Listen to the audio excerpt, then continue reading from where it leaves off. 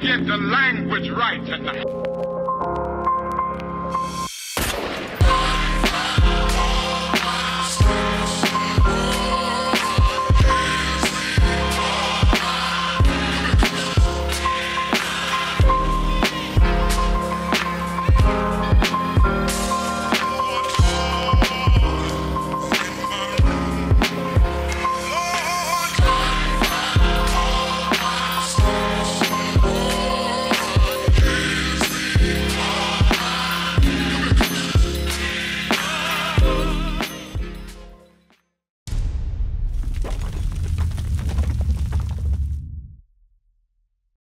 Because the Bible says if God is for you, nobody can be against you. You understand? So now, back to my brother. What was your question again? Besides, he said, show you my nationality. My only question was, what is the meaning of war? You already told me. We gotta understand that etymology, that wasn't, the meaning of black came from Greek. Meaning of black? That wasn't the first language that Moor recognized from. What was the first language? Huh? What was the first language that the Moors were speaking? It was a Berber language. Huh? It was a Berber language. A Bourbon? Berber. Berber, what the hell is that? So you are not familiar with the Berbers? No, bro, I'm not. I'm familiar with the Hebrew language. Because the Lord spoke Hebrew. We can build upon that. We can't build upon a lie, brother. We cannot build upon a lie. No. We can build upon that. I'm not going to go over that right now. But see, my point of coming to you is that we should not argue over what is not arguable. Correct?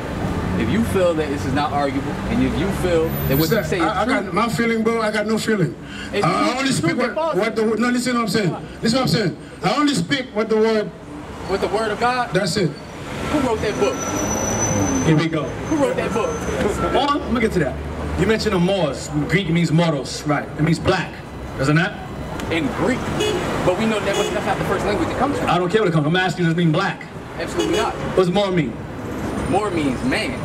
Moor means man. Moor means man. Show me what it means man. Show me what it means man. Show me what the word means man. Show me the facts.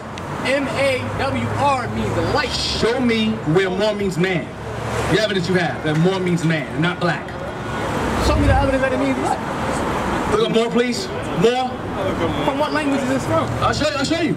Moor. From what language? Like Moor, the Moors themselves, the word Moor itself means black. The Moors are called known as being black. That's what it means. Absolutely. Moros, Mauritania, Morocco, people of black color means black. Absolutely. Now, okay, you say that, but you have no facts to back up what you say. Moor is bloodline. Moor is regardless of what Moor is, that's not a nationality. That's not a nationality. And what is this? The nationality is this. Give me Deuteronomy 28, please. The Moors that ruled in Spain for 700 years were 3 different sects. You know what sects they were? The 3? What 3 sects were the Moors in Spain? What 3 sects were they? Inform me. What 3 sects? What religions were they under? The 3. Islam. 1. Was it Christian? It's not Christian. You don't ask me, I'm asking you. Oh yeah, that's number 2. Okay, what's number 3?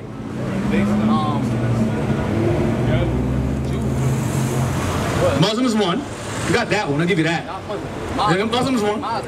Muslim, same variant, same word. It's not, my brother. It's the same thing. That's the same thing. That's the thing. Etymology. Etymology is the same thing. The study of etymology is not the same thing, brother. Okay. Well, listen, regardless. No, what's truth? No, I'm not coming with different things. Number one. We up here are the children of Israel, number 1. That's right. Number 2, we don't subscribe to being Moors. Number 3. Moors were blacks that ruled over Spain for 700 years. And Moors. Wait, before that, you gotta study your history, brother.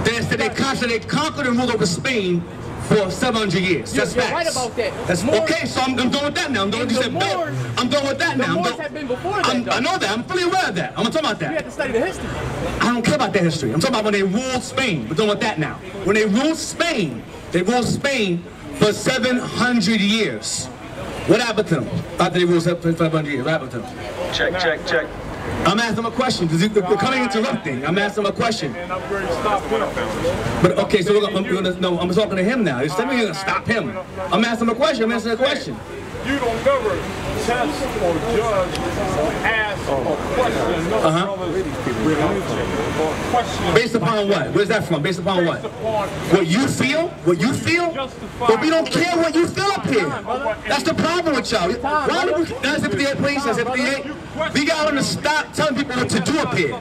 You're not telling us what to do up here. I'm telling you straight. Have your own platform and tell somebody else that with your platform. That's 58 verse 1. Read that, please. Read that. That's 58 verse 1. Isaiah chapter 58 verse 1. We don't care about opinions. 58 verse 1. Cry aloud, spare not. That's his lawyer, apparently. That's his lawyer. Y'all talk over there, counsel on that side. Read that, please. Cry aloud, spare not. Lift up thy voice like a trumpet. Cry aloud, spare not. Lift up thy voice like a trumpet. And show my people their transgressions. And do what? And show my people their transgressions. And show my people their transgressions. Cry loud and spare not. Cry loud. Read again. Cry aloud. Speak loud. Y'all can pray about speaking loud. Everybody does talk all soft and gentle. We don't talk like that up here. Soft and gentle, effeminate and girly, homosexual. We don't talk like that. We don't speak like men with authority. Read on. Spare not. Go ahead. Lift up thy voice like a trumpet. It says spare not. Meaning we don't come up, we're not interested in your emotions, how you feel, what you think. We're not interested in that. Go ahead. Go ahead. And show my people their transgressions. And show my people their transgressions. This is weird stuff going on the side here. And show my people their transgressions. You understand? So don't say, oh, you're over talking me. No. That's not over talking you. We're not here to teach you how you feel or to entertain your emotions. That's not what we're out here for. In the Christian church, you can go there and be homosexual and share your feelings and hug and kiss. Up here, we're going to teach what the Word of God says. Now, before you were effeminately interrupted by the emotions here, I asked, how long did the Moors rule for Spain? That's what I asked. I know that they were around before Spain. I'm well aware of that. El Tarif. I'm well aware of the information. I'm talking about when they ruled Spain, what happened to them? When they ruled Spain after 7G, what happened to them? That's what I asked. I know about they were around before that. How? The nation fell to the European. Right. And what happened to them when they fell? What happened to them when they fell? This happened. We living in it right now. Correct. Now, prior to them being called Moors, what were they called? Calling themselves. Prior to that. Prior to being called Moors. You say man, whatever that is. But prior to them being called Moors, before they ruled Spain, prior to that, what were they called? Moabites is no. That's not Moabites. They were not called Moabites at all. Moabite was long before Moors. Enlighten me, brother, because I like the Lord, brother. Enlighten me. Okay, that's the point. Now, give me, hey, Jazz, where you at? Jazz. Jazz. Matter of fact, Babylon Timbuktu. Babylon Timbuktu, please. Babylon Timbuktu, I need that book. I'll show you. Babylon Timbuktu. Is that the one I'm looking for? It mentions, Babylon Timbuktu. Wow. Let's see. Babylon Timbuktu, where is that?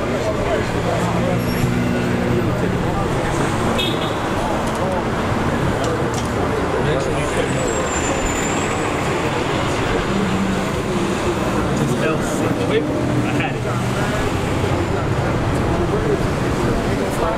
Give me a minute. It's been a while to look this. It mentions El Cid. Or El Tarif. May I ask what version of the Bible? King James. King James version. Well, what version you have that's better? You got a better version? Man, I'm just gonna say, man, that's not the word of God, brother. Oh yeah? Well, which one is? Well, let's not sidetrack, because I know you laughing like you know about the Bible. You don't know about the Bible. Let's pretend you do. Read page 109, the Moorish Empire. We're going to read... King James has he's Prince James at one point in time. Yeah, right. And what about it? What about King James? That is the wrong language. King James wrote 2 books. He wrote 2 books. What books he wrote? Book about demonology. And rewrote the Bible. He wrote the Bible, King James? Rewrote. What version? What version he wrote? The King James version? King James. Yeah, that's funny because the Bible. Oh, no. We gotta stop the nonsense. King James didn't write the Bible at all. King James authorized the Bible to be translated from one language to the next. He didn't write anything. Number one. That's what. Oh no, the street talk. The street rumors. That's called Negro rumors. Negroes will take something up from somebody else and repeat it with confidence like it's a fact. When it comes to King James, it was not called King James Version before that. What was it called before that? You know? No, it's not. It was called the Authorized Version. You know why it's called the Authorized Version? Because, no, I'm going to tell you why. It was written in many languages, right? The reason why it was translated into Arabic, many languages. But prior to this, it was King James. Still King James. But, no, that's saying anything right now. During the time of King James was the one who gave the authority for it to be translated into English and revised some other versions before. When Christopher Columbus came to this side of the world, he brought Moors, who were Jews, with him on this side of the world, and he brought the Bible with him before there was King James in existence. So we can't say he wrote the Bible because there were Bibles around before King James. So you can't use that as an argument. Now, let's do what you mentioned earlier about the Moors. Read this here, please. Read, at this time, in the land of Spain. We're going to read this entire paragraph from at and end of to read. Go ahead. At this time, in the land of Spain, go ahead. the black Jews, The what? The black Jews, Black Jews, go ahead. were persecuted, and many had fled to Morocco for refuge. Go ahead. As a result of this persecution, So the Jews were persecuted. Where's Morocco? In West Africa. In Africa. Continue. Sir. You need a map? You need a map? You want to help you with a map? Sir, Sure it is. You can show me where they say Morocco is today. Right. But we know that Morocco wasn't founded there until the 1800s. Right. But we do know that Morocco is where it is. No, not that one. I'm asking you, what is the original Morocco? Please tell me. I'm going to show you where the Moors migrated from. They conquered Spain. That's what I'm showing you. In that Morocco, they migrated from it to here. Morocco, Africa. That's what it was. You identify yourself as an Asiatic? No, I do not. I identify myself as an Israelite. So like 3 times.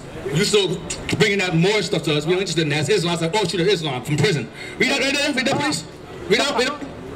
Continue. as a result of this persecution, the Jews of Morocco and the Moors planned to invade Spain with the assistance of Spanish Jews. More Jews. Go ahead. In the meantime, the plot was uncovered and the Jews of Spain suffered for their intentions. Go ahead. Early in the 8th century, the Mohammedans from Morocco united with black Jews, made what we call an amphibious landing at Gibraltar. At Gibraltar. You have Morocco, which would be... Where's it at? Morocco was somewhere in here. Somewhere in here. And they ended up traveling up here. Gibraltar. No. I'm done with the Moor thing. They migrated up here. Morocco right here. I'm done with the Moor thing as well. Listen. No. I gotta finish. That's not Morocco. No, I'm showing you. Okay, you also on a map. So you show me where else it was on the map, and we can deal with that. Give me an ancient map you have, and show me Morocco somewhere else. Otherwise, I'm gonna do it right here. Who made this map? Read on, please. Read on. You deep for no reason. Read on. The invasion was successful. New Homes Salas says that the first one to set foot on the soil of Spain was General Tarif, a Jew of the tribe of Simeon. Who was called the Moor. So again, which book? That book, and who made this map? Well, here's what we'll do. Here's what we'll do. Are you speaking English right now? What language are you speaking aside from this one? You follow European. What language are you speaking? How else can I communicate with you? All right, so that's the point. If you speak English language, use English books. That's the point. How do we communicate? You're not making no sense what you're saying. No. So now, give me Psalms 83. Give me Psalms 83. No. I'm using fact. You said that Morocco is out in Africa. So show me a map that you have in possession. And only that one before the white man that's somewhere else. Show it to me. Present your facts. If Morocco is not here, let's deal with that. Morocco is not here. Show me. No. Show me the evidence you have. No. Show me the map that you have before Who made this map? The white man made the map. White man. Why are you following it? Okay, so show me a map before the white man where Morocco actually is. Before the white man. What? I said show me a map that you have that's before that one where Morocco is. You said the white man. Yeah, he made a map. He made a map. He made numerous maps. You know that white and black is a status. No, I don't care. I'm asking you to show me where Morocco is on an ancient map before the white man made that one. That's what I asked you. Let's not go somewhere else. I'm not being down with nonsense. Show me that you said it's the wrong area, right? It's not there. Show me a map that you have in your possession that's all ages old. The Morocco originally is written and drawn on the map before the white man put it there. Okay, so at this point, you have nothing to substantiate your claim, so we're going to deal with that for now until you find something better or more sufficient. That's right. So now, give me a book of, so at this point, the Moors, which were Jews, left here and conquered over here under L2 report to the tribe of Simeon, a Jew, who was called a Moor. The Moors are Israelites. Facts. You got no facts, you're rambling. Now, give me Psalms 83, please. Psalms 83, verse 1, please. No, you have no questions. You have no facts so far. You said, who wrote this? Who wrote that? Who made that? I didn't. You can't ask my questions. You have no questions to ask. To answer. Psalms 83. Following Greek. Okay, just speak in English. I speak one, and that one everyone understands so far. Psalms 83, verse 1. Psalms chapter 83, verse 1. Keep not thy silence, O God. Go ahead. Hold not thy peace, and be not still, O God. For lo, thy enemies make a tumult. Go ahead. And they that hate thee have lifted up the head. It's not working. Go ahead. They have taken crafty counsel against thy people. Against what? Against thy people. And consulted against thy hidden ones. The hidden ones will be the children of Israel. Go ahead. They have said, come and let us cut them off from being a nation. Being a what? Being a nation. Cut them off from being a nation. Go ahead. That the name of Israel may be no more in remembrance. Maybe what? No more in remembrance. Do you have a question? Yes.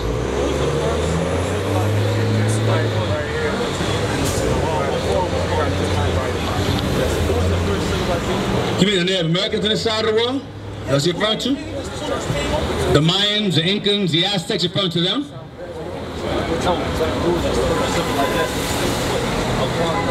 The Mayans, the Incans, the Aztecs, and so forth.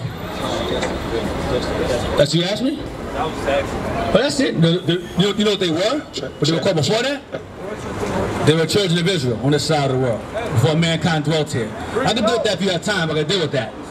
If you have time to listen, I'll deal with that. But read on. We're gonna read about the history of the children of Israel. We're not interested in Moors. That's not our people. That's not what we call ourselves in ancient time. According to the Bible, we have Moses, we have Abraham, Isaac, and Jacob. Abraham, Isaac, and Jacob, still that first. Abraham, Isaac, and Jacob. They were Hebrews. They had sons. Abraham had a son named Isaac. Isaac had a son named Jacob. And Jacob had 12 sons. Those 12 sons produced tribes and nations, and that's what we derive from.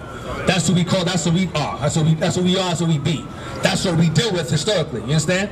And when you examine the history of the Israelites, they were an omnipresent people that subscribed to many different religions and philosophies over time. And over time, adopted different names for the nations or for themselves. One being Moor, that's one, Moor.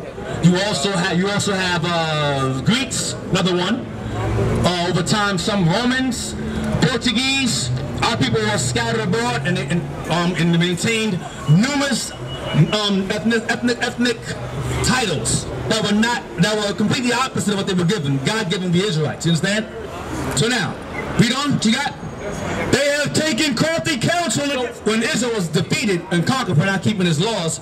The nations that were against us, which would be everybody outside of that sign there, all nations outside, Arabic alike, African alike, you understand, called Chinese, Japanese alike, all of them had time to conspire against us and to assure that we will remain divided and maintain these false senses of identity or religions or titles for thousands of years, which is still happening now. Continue.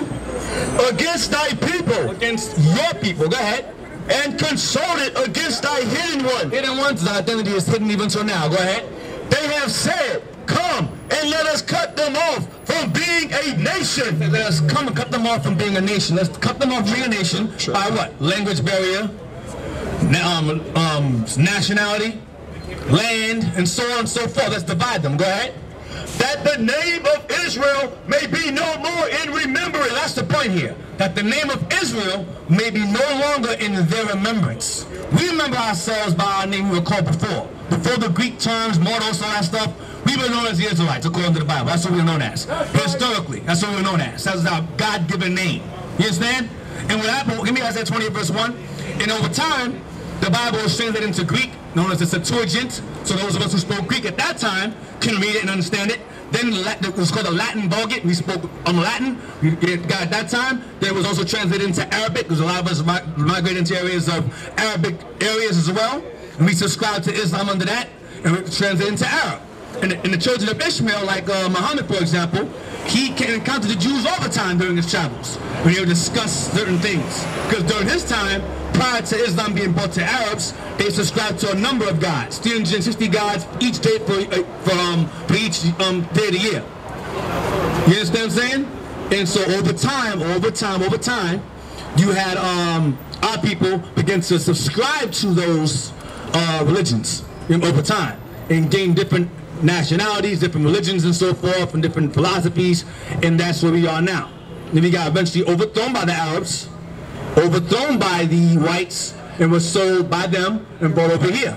Or the Africans as well, and brought us over here. Read on what you got. Isaiah 28, verse, 11. Isaiah chapter 28, verse 11. Go ahead. For with stammering lips and another tongue will he speak to this people. Right, so the Most High made it clear that over time, Israel was going to be scattered among the nations, and with each nation they'd be scattered amongst, they would learn the language of those particular nations. Like I mentioned earlier, Greek, Latin, Portuguese, Spanish, Arabic. So the Bible is eventually going to be translated to those languages. Today it'll be English. You understand? So people oftentimes will say, well, King James wrote the Bible. King James didn't write the Bible. King James was the one who allowed was the one who authorized those who asked him, was a request that was made. Before King James, you had England. England was Catholic. Before King James, England was a Catholic land.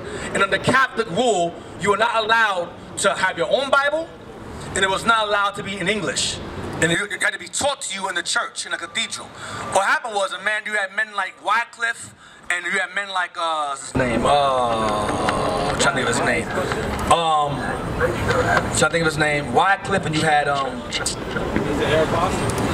no, Wycliffe and some Tyndale. Wycliffe and Tyndale. Those men made strides to make sure the Bible was translated into English. And then the King James Version Bible was a version Bible that was taken by translators, 47 of them, and they asked the king, could you give us permission to do this? Because we know in the past people who have been hung and killed for this. So can you authorize us to translate and revise this Bible and make a better one? Because the one we have now was trash. It was translated improperly. King James said, let it be so. And they had the printing press and so forth when it was published. And it came the closest to the original language. And that's how it was called the authorized version. Then in honor of King James and him giving them the permission to do so, it was later on known as the KJV. He didn't write anything. He simply authorized it to be translated into English. That's all that means. There were other Bibles before King James was even born and even in existence. What I'm going to say is this. You have a question, you're going to say something. I told you before, I'm going to say, I'm going to say something. I'm going to say, I'm going to answer your question. I want to make something real clear to you. Go ahead. We're not here, make this very clear, to learn from y'all. If that were the case, you'd have your own platform, you'd be in the corner teaching by now, before we was here. So for people to come up here, and I'm not saying just in general, people come up here and want to be scholars when we're up here. When we're not here, no one's around. But when we are here, everyone wants to challenge, but I know this. You should do that when we're not here. So by you doing it when we're not here, shows you care. But doing it when we are here means you're trying to be a show-off, or show, no, not you, in general. Or it's called the spirit of emulation, where what you can do, nigga, I can do better. That's the spirit of a crab in a barrel.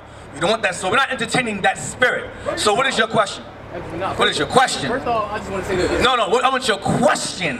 What is your question? Not your statement. I want a question. I'm up here to teach. What is your question? That's what I'm asking you. My question. Yes, here we go. Question. Is, do you not agree that etymology is important to this? Because you understand that when you translate words to new languages, they have new meanings.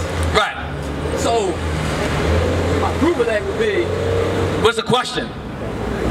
I just asked. That's the question? I just asked. Does it not have new meaning when you translate a word? It depends on the language. It depends on the language. It depends on the language. Like, for example, like the word soul in Spanish. What's soul mean in Spanish? Soul. I like it. This means sun, solar. Luna in Spanish. It means lunar. In English, lunar is moon. So again, listen. Consider. It depends on the language. Now they will see the true men of God. We are not black men, we are the Israelites. That's right.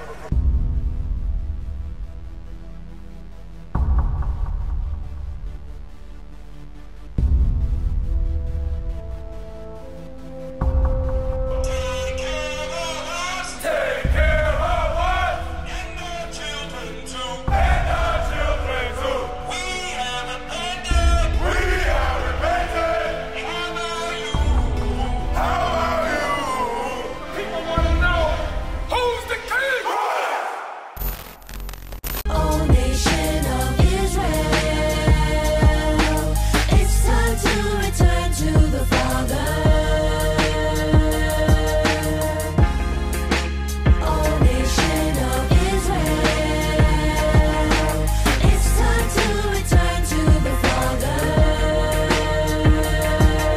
Now why they trying to make it so hard to serve God? And why when I say that I'm a Jew it sound odd? For years I've been walking around saying that I'm a black man. I ain't saying that no more, it sound wrong, man. This is Bishop Nathaniel of Israel United in Christ.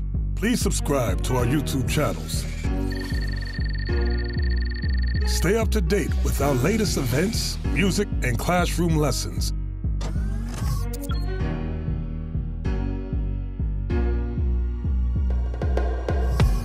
IUIC plans to continue visiting different countries where this gospel has not been preached before. IUIC needs your help in pushing this truth.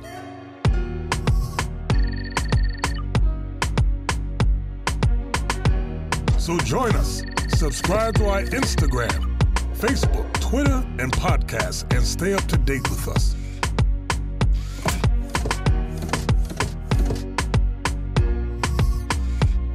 For more information, please visit www.israelunite.org.